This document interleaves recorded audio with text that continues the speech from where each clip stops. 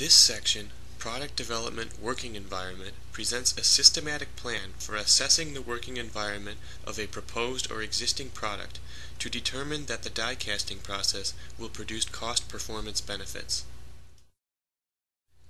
A vast combination of materials and processes are available that may be applicable to any product.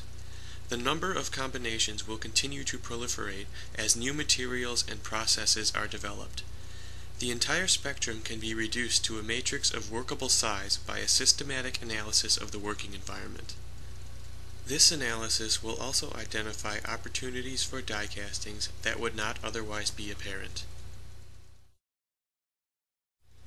The analysis may be divided for convenience into 7 categories: operating temperatures, applied loads, interfacing components and sub-assemblies, electrical/electronic requirements, thermal transfer, corrosion, and unexpected and unquantifiable conditions.